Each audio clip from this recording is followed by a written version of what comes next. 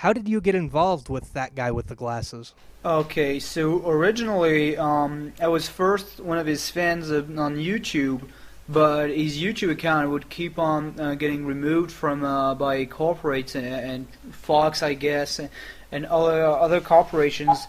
So basically, when he announced his website, I subscribed there, and they quickly opened a blog section asking for the users to submit their own shows and ideas. So I started publishing my Games You Might Don't Know series there, and yeah, and I was crossing my fingers that I would get picked up eventually, because they literally said, these blog section exist so we can spot new talents and hire them, because we have plans for getting sponsored, etc. So it was very exciting to publish my post there, and I was crossing my fingers and hoping to God I would get picked up.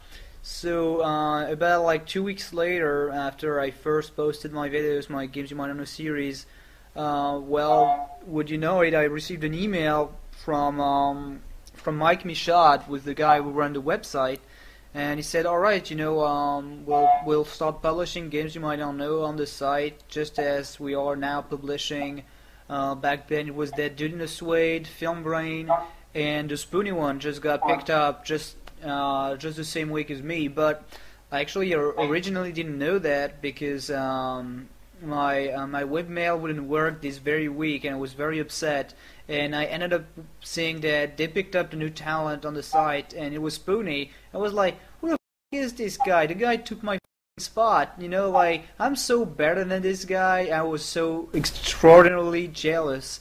And then my Hotmail decided to work again, and I figured out I was picked up as well. So I was like, all right, maybe this Spoony guy isn't so bad after all.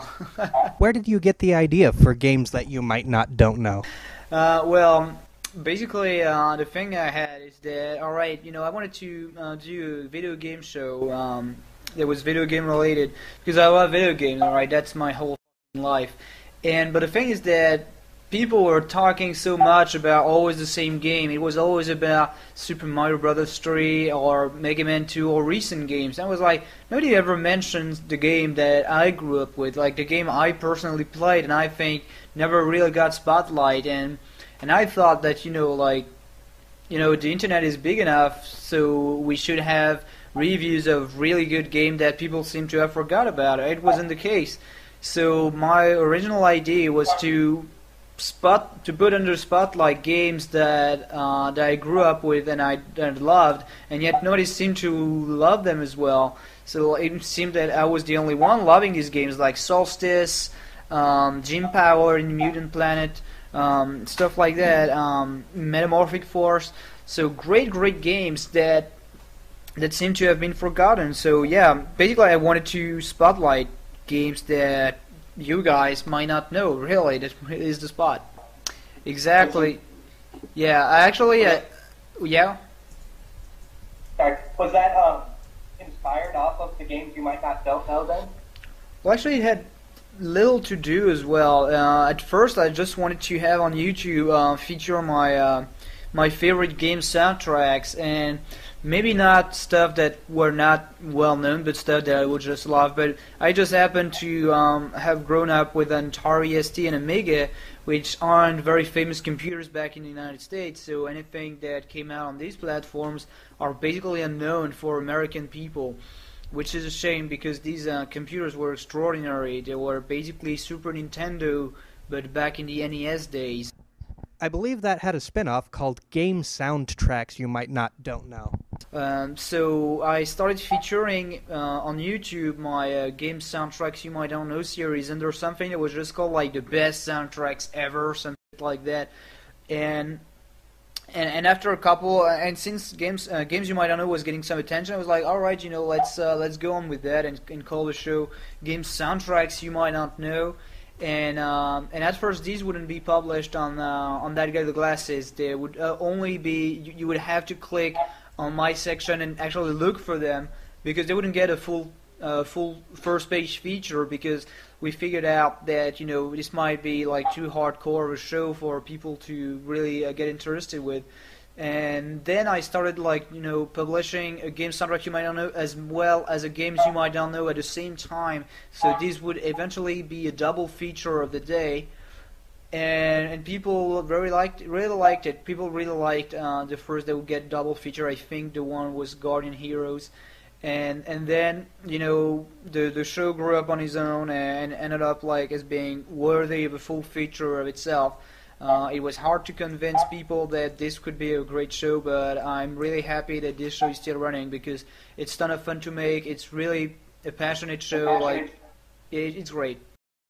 With That Guy with the Glasses 2-year anniversary coming up, what was it like for you going to Chicago for the 1-year anniversary with you being from France? Well, it was really surreal because when you start, I started making my show in my grandparents' basement. And then I moved to UK and I started doing that in a very student, it was like a student room. It was such a small apartment, and you just do your videos, you do your thing on your own. You get very little feedback. You actually don't get to see anybody from that world, which is, it's all virtual practically. And all of a sudden you are offered a free trip to Chicago to meet all these incredible people that you barely know or so little. Just from Skype or the internet, and so it was really surreal. And the thing that really impressed me the most was that it was really like visiting family, like long lost friends, people that it felt like everybody was knowing each other, had known each other for years, yet it was the first time meeting each other. It was very surreal that the site was capable of creating such interaction with people and such good connections. It was incredible. I really hope that this will go on and this will become a stable in channel awesome and That Guy with the Glasses that people will still work as if they are part of the same maybe not family, but they really are friends. And every time you get to meet them. Well, they feel like it's just long lost friends that that you see from a distance, but when you visit them, it's been it's been like we've known each other for years. It's crazy. What was it like writing a sitcom from a year ago in Chicago? You mean like writing this actual sitcom? I wrote it very, very quickly, very briefly. It took me like a day. It was like, oh shit, that's right, I'm coming to Chicago, and I like to do that sitcom. Oh shit, I need to think of something. So I started thinking about who's going to be there, and be like, all right, what kind of joke I can do with Chrissy? All right, she has big boobs. Let's do jokes about her boobs. Oh, Sean, he's fat. I'm gonna ask Sean if he's okay to do fat jokes. What am I gonna do with Lee? All right, Lee is in 2D or so. So I wrote stuff with Lee. The Nostalgia Critic, let's make him a douche. And I really wrote these sketches. That's why there's very little structure to that sitcom. It's just like clips put together because first it was written very shortly with no real consistency, very little thought put into it.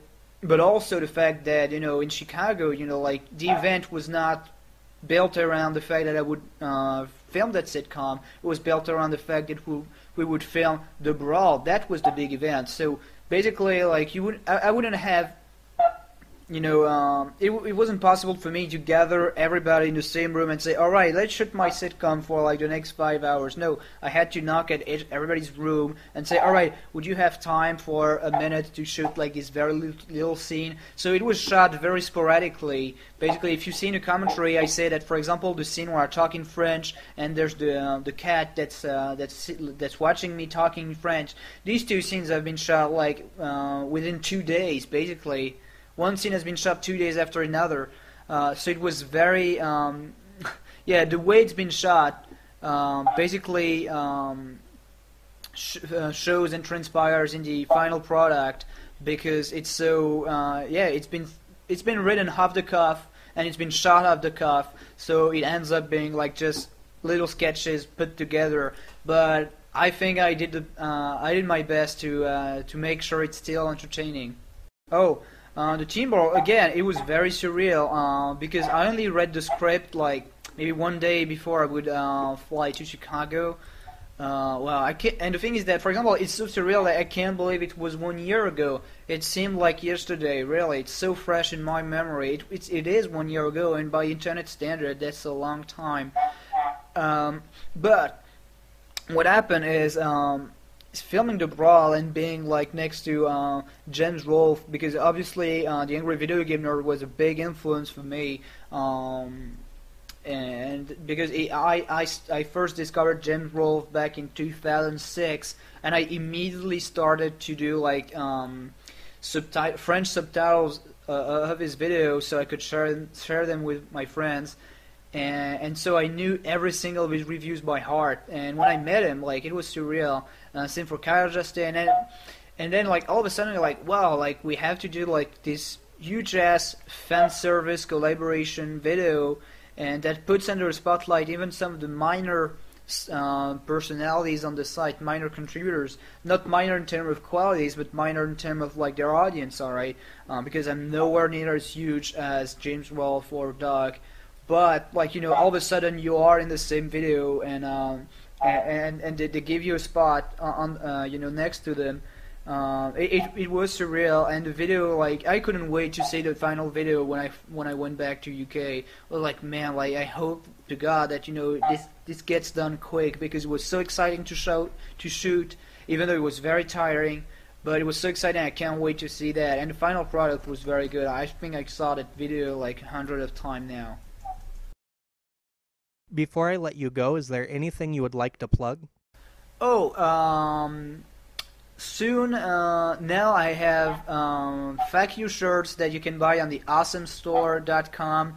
And of course, you know, as I said, it was the 1 year anniversary last year. It means that the 2-year anniversary is this month, so you guys can expect some surprises, alright? But yeah, stay tuned to the site, stay tuned to all of my shows. The newest one, I think, is GameFap, which is not for children. But yeah, get yourself a fuck you shirt, and soon enough there'll be MP3s available in the store, all made by Sad Panda, who wrote a song about each of Delgado Glass's contributors. It's very cool, it's very fun, it's very pop, and so we should get a CD coming up. Thank you for taking time out of your busy schedule to be interviewed, Benzaie. I really appreciate it. Oh, thank you. Thanks for having me on the show, and yeah, man, take care.